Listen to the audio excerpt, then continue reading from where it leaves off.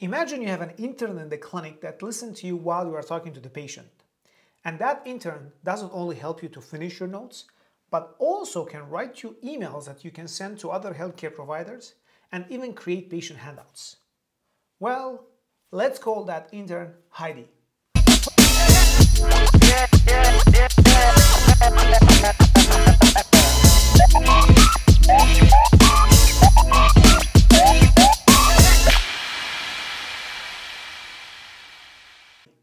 Hello everyone, my name is Roupen. I'm a hematology oncology physician and I'm very interested in innovation in healthcare. And in today's video, we're going to review an AI scribe tool called Heidi. Without further ado, let's go jump to the video. In this video, we're going on a systematic matter. We're going to review their website, their security compliance, we're going to put them under a test with a standardized patient, and much more. So let's jump in. Let's go to their website. One of the first things you're going to notice is they are HIPAA compliant, PIPEDA compliant, GDPR compliant.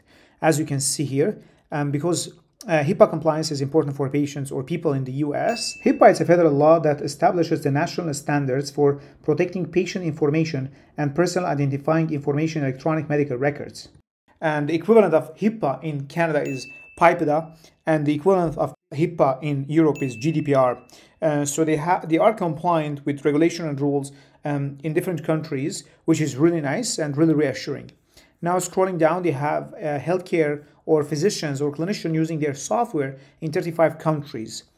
Here they claim that 50% of clinicians' time is not spent on patient care. I would even say more. For me personally, I spend 20%, 30% with my patients, having direct patient care. 50 to 70% is in the background, doing notes, doing orders, arranging care, arranging home care, and other things. One of the unique things is it doesn't only record and take notes, but it can also customize the way the note is written. What do I mean by that? So if we scroll down a bit more, so here you can create your own instructions to Heidi, where Heidi can perform or write a note in the way that you like. In medicine, we have general guidelines on how to write a note, right? Usually the note is a structure where you have the past medical history, past surgical history, medication, allergies, family history, and then history of present illness, physical exam, blood work, imaging, impression, and plan. But that being said, despite these general guidelines, we notice that there is a huge variability among physicians in writing their notes. Some physicians have very long notes, some physicians have short and concise notes. And it depends on how you like to write your note. You can train Heidi so the output can meet your expectation and meet your style. And this is something unique I see in Heidi, and I didn't see in other companies that they have AI scribes as well. And here they are emphasizing again how they have a strong security in place to protect patient information, physician information. This is the clinical case that I'm going to use my centralized patients to perform with me while we're testing Heidi. I'm going to scroll through this case quickly. If you want to read it, you can stop the video and go through it. However, in summary, it's a 65-year-old patient who's coming with cough and shortness of breath secondary to a COPD exacerbation.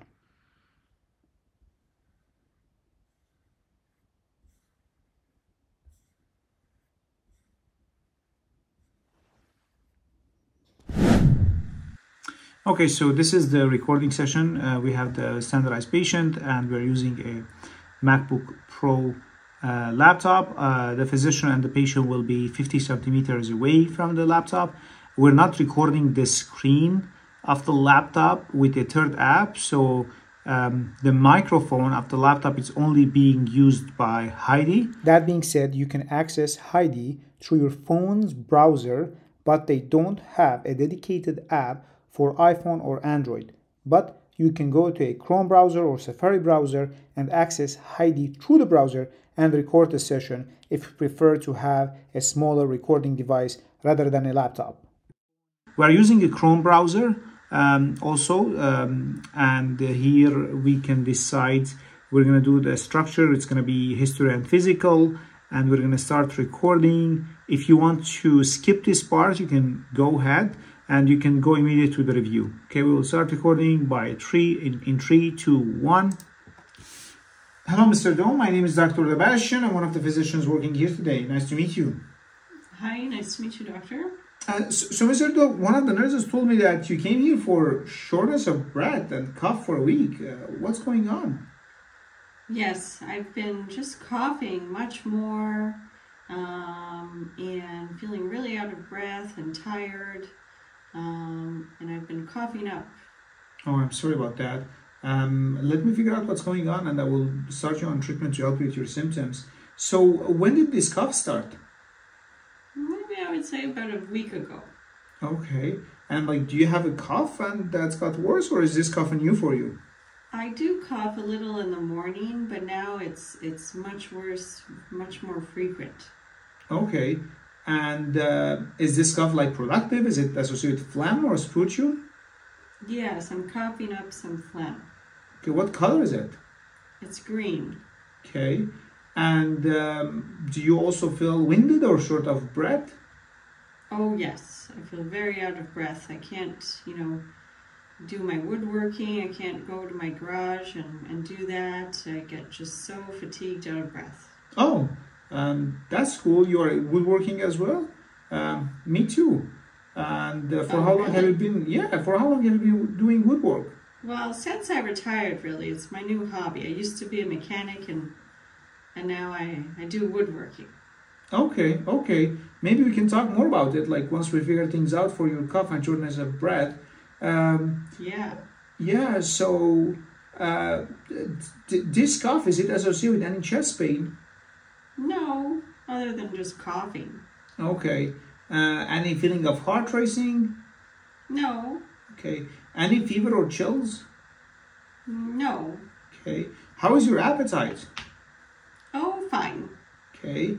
And how do you feel your energy levels are? Well, when I get so out of breath, it takes some energy out of me. Okay, okay. That must be exhausting. Yes. Okay. Are bowel movements okay? Yes. Okay. Anyone around you has been sick recently? No, I live alone and haven't seen anyone too much. Okay. Do you smoke, or did you smoke in the past? Yes, I smoked for about 30 years and I quit 10 years ago now. Okay, good for you. That's really impressive. Yeah. Have you had any similar episodes to this one where your cough gets just like out of control? Yeah, about 2 years ago I came in for feeling really out of breath and they told me I had maybe COPD, I think it is. Yes. So did anyone prescribe you or put you on any puffers? Yes. Okay, do you have your puffers with you by any chance? No, I forgot it. Okay. And do you take your puffers on a regular basis, or do you take them on a daily basis? Do you take them as needed? Like, what's the story? Well, I feel I need them. Okay. And do you have a puffer that you take on a regular basis? Yes. And are you compliant with taking those puffers? Well, I forget sometimes. Okay. And do you have any allergies by any chance? No. Okay. Any recent travel? No. Okay. What about drinking alcohol? Yeah, I have 3 shots of whiskey before bed every night. And for how long you've been drinking 3 shots of whiskey? All my life. It helps me get to sleep. Okay. Have you ever tried to cut down or stop? No, it seems to work well. Okay. And have you ever felt guilty about it?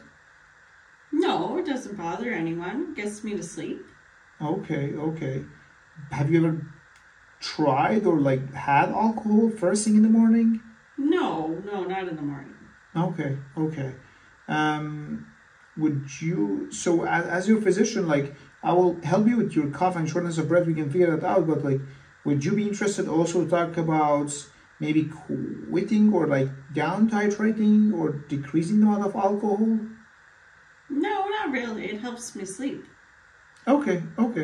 Maybe once we figure out your cough, we can talk more about it, but let me examine you, if that's okay with you. Yeah. So I have the nurse here, like she told me that she took your vitals and your oxygen saturation is around 89% in your blood, and your blood pressure is around 140 over 86, which is good. But your respiratory rate, the pace of your breathing is a bit higher than usual. It's around like 18-ish, 19-ish. Let me listen to your lungs quickly. Okay. So it sounds like you have some wheezes on both sides of the lung, and the lower part of the lung doesn't sound as loud. It sounds more quieter. Let me listen to your heart quickly. Your heart sounds normal to me. I'm just gonna feel your stomach. Any pain when I press on your stomach? No. Okay. So Mr. Doe, it sounds to me like what you're explaining and what you're describing, it's another exacerbation of your COPD, and probably because you are not taking your medications as it should be. We have several, 2-3 types of puffers. One of them you have to take on daily basis. And from our conversation, I think you are on the daily one, but let me double check. I will try to see if we have any records from outside pharmacies. So I'm just gonna ask nurse to come and draw some blood and do an imaging of your lungs. Would that be okay? Yeah. Yeah, but like in the meanwhile, I will also give you some antibiotics and we will start you on puffers. We will also prescribe oral pills. They are steroids. These steroids help to dilate your airways. Usually you have to take them for 5 days. Would that be fine? Yeah, sounds good. I will also bring one of the puffers with me. I just want to see how you take your puffers. I just want to make sure that you're using the right technique and like you're inhaling the puffer as you should. Would that be fine?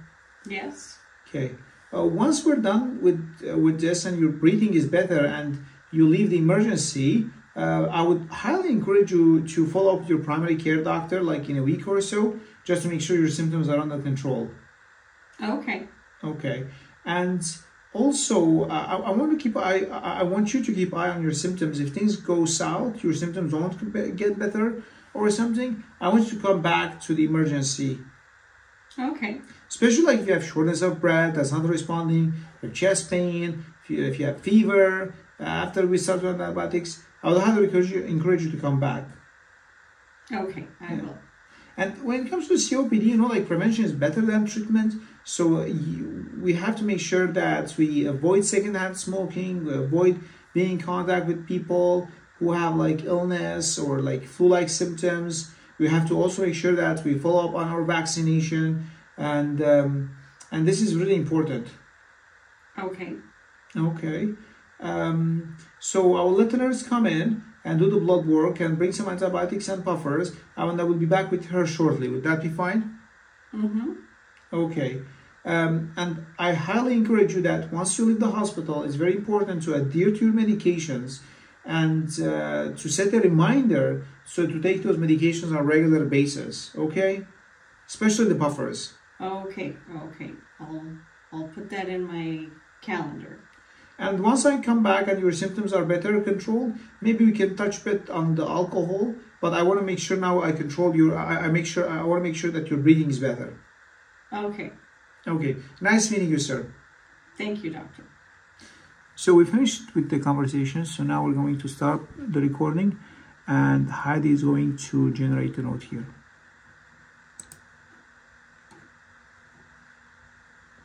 So now the note is being generated. Now, since we finished the recording, I'm going to jump into my computer. I'm going to record the screen, and we can go through our review of Heidi and aspects that we are going to review systematically. Now, let's record the screen and look at the note that was generated by Heidi. On this side, we have the note that was generated by Heidi, and on the right side, we have the script that I gave my standardized patient, and I asked him to rehearse it. As you can see, Heidi did a good job. It really collected the important information that I would include in my note. So I have a patient with COPD who's coming with COPD exacerbation, and the most likely cause of their exacerbation is they stopped taking their medication, or I would say poor medication adherence. So it reflects the discussion between me and the standardized patient. And if I scroll down and look at the management plan, It is similar to the management plan that I already discussed with my standardized patient here. However, we have to keep in mind that this test was done in an optimal setting. It was done in a quiet room, not an emergency room where we have beeper, and it is similar to other tests that we performed on AI scribes, and it was done where the patient and the physician are around 50 centimeter or around 2 feet away from the recording laptop. So far, I would say the accuracy for Heidi is 10 out of 10. Next, we can look at the user interface. So here on the left, we can start a new session, and you also have access to your previous sessions. Of course, all these are untitled. You can change them, you can change the title, and you can delete them. And then here you can control the settings. And then here we have the integration with electronic medical records, which we're going to talk about. When we have a conversation with the patient, the note will be generated on the left side, and the AI scribe is located on the right side of the screen. Looking at the user interface, I would say it's easy and intuitive, although it has some complexities on the right. But the function of the AI scribe requires to have these complexities.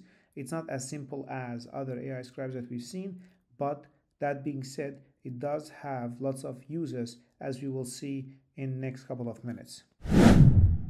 One of the important things that makes Heidi unique, and I didn't see in other AI scribes, is the conversation with the patient is the main content. But Heidi can repurpose this content to different things. For example, that conversation can be used to generate a note, the same conversation can be used to generate patient handout, and the same conversation can be used to write an email to another healthcare provider. Not only that, you can control the structure of the note and the degree of details in your note. For example, here, I change the structure to SOAP. Maybe I want it in a history and physical pattern, and here I want it in a very detailed way.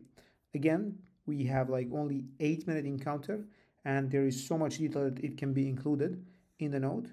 So this is like history and physical, but what about we're gonna go and do issues, SOAP, for example. So they already have some template, and each template have different structure, so you can choose the structure that you like and you can work with it. And then you can choose if you want it detailed or you want it less details, okay? And as you can see, when we look at the assessment and plan, very good point, good job Heidi, that first issue is the exacerbation of COPD. It did not include alcohol use or follow-up care as the first issue, no. First issue is what brought the patient to the hospital. The second issue is what led to the first issue, which is medication non-compliance. Also, it identified alcohol use as an issue. That being said, when we talked to the patient, as you can remember, he said that he does have alcohol use disorder symptoms, but he never wanted to quit, and that was addressed properly, okay? And then also it talked about, Heidi mentioned how we arrange for follow-up care. So I would say it does a really great job in creating a good structure, and you can also control the structure. Other things that we have also on the left side of the page is you can include the patient name, you can include their gender, you can add their birthday, and you can also skip this information. You can email this note to a colleague, you can copy this note, and you can regenerate it if you want. And finally, you can also add additions. For example, you can add some information from previous notes, you can add blood work, you can add imaging, you can add your signature to be incorporated in this note. So now let's move on to the right side of the page. What makes Heidi unique and different when compared to other AI scribes, it can repurpose the conversation and can create different outputs. What do I mean by that? Let's make it simple. So instead of going through these types of templates, let's ask the AI scribe, okay, write an email to Dr. Kelly to update them about this patient presentation to the emergency departments. Okay, so Dr. Kelly is the primary care provider, okay, and click enter. So now it is generating an email to Dr. Kelly about this patient. Okay, as you can see, it's in the beginning here. I'm writing to you, inform about your patient, Mr. Doe, present in emergency departments, under my care, Mr. Doe. So that's a pretty good email. So if we go through the email, what the patient presented with, he denied chest pain, shortness of breath. It is a bit more detailed. I would not include the examination. I would not include this. I would just say that this patient presented with COPD exacerbation, and I would just advise him to follow up with you. It also mentioned that the patient reported alcohol use.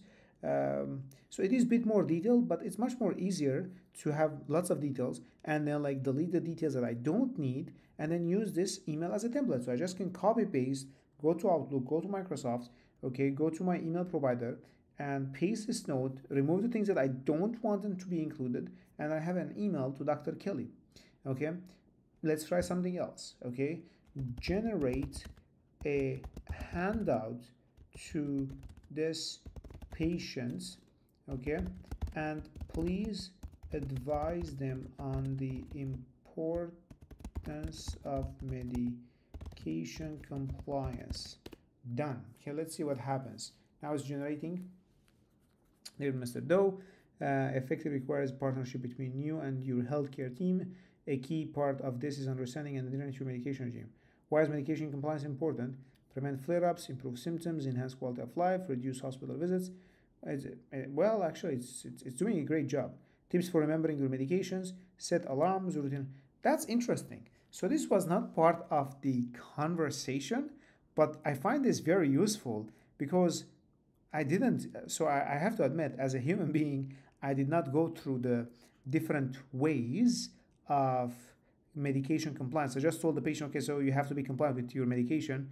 But actually, I would say this is very comprehensive. It mentioned techniques that I didn't think about, and you can just copy this and paste it into a Word document, delete the things that you don't want and you don't think it fits, and give the patient their handouts. And I would say this is really, really good. Now we can also open a new tab and we can look at other uses of repurposing the note. One of the important things that is you can create a new template, and by new template you can create your own style. You can tell the AI your style of writing notes, and the AI can write notes according to your preferences. So when we click on create a new template, so either you import a previous note or you add a structure. For example, you can write in the beginning you want the history and physical, then you want a review of system, and then you want, for example, the impression and plan. And the impression, we're going to write issue 1, okay, differential diagnosis, assessment, okay, and plan, and then we're going to write issue 2, differential diagnosis, assessment, and plan. So you can mainly create your own template, or you can import previous notes where the AI can create notes on the similar style of previous notes. And then you have to create next to create your own template. So that's what makes really Heidi unique. Of course, there are templates that we can't really apply here. So from this conversation, I'm not going to write an OT note or a physio note or smart goals, but maybe from this note I can create a discharge summary. Let's see what happens there. Well, the discharge summary is not the best, but that being said, it still created lots of things that I can use in my discharge summary. One of the things that I didn't really like, it didn't include the results of investigations. Well, I don't have investigation here because, like, let's say, or to be more accurate, my note is not fully complete. So maybe I can remove the pathology, add the results of imaging and chest x-ray, which would be important in my discharge summary. One more thing I want to add here, if you go on the left side to this panel, and if you click on integration, so you're going to come to this screen. So Heidi can integrate to other medical records, and you can choose your medical records. So Epic and Cerner are very commonly used in the US. Athena Health is another one. So you can use, or you can choose, the electronic medical record that is being used. And then let's say I'm using Epic, and then I write the email that they should contact to organize this integration. Or if you are the clinical decision maker, you can include that, and then you can submit integration request. If you like this video, please hit the like and subscribe button. This helps me to grow the channel. If you have any questions or any comment, please leave them below and I will respond to you.